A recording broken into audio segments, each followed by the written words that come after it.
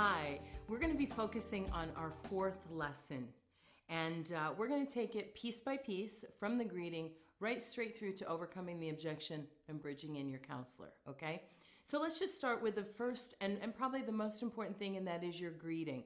As always, a greeting sets a tone for what's to come.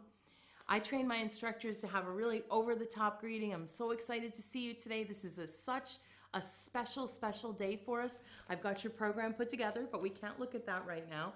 We've got some other things that we have to accomplish. So tell me, how was your day? And you're walking onto the dance floor at this point. Great time to reconnect, ask any questions that were left over from last time. Just kind of, again, set the mood and set the tone, okay? Now, what you're about to enter into is the 20-minute body of the lesson, okay? And the most important thing about this body of lesson is that you are going to allow them to try on some material from the program. And I specifically want you to say something like that to them. So my example would be, we've walked on the floor, we've chatted, we're ready to go, and I say, okay, John and Mary, what we're going to start off with today is we are going to try on some of the material from the new program.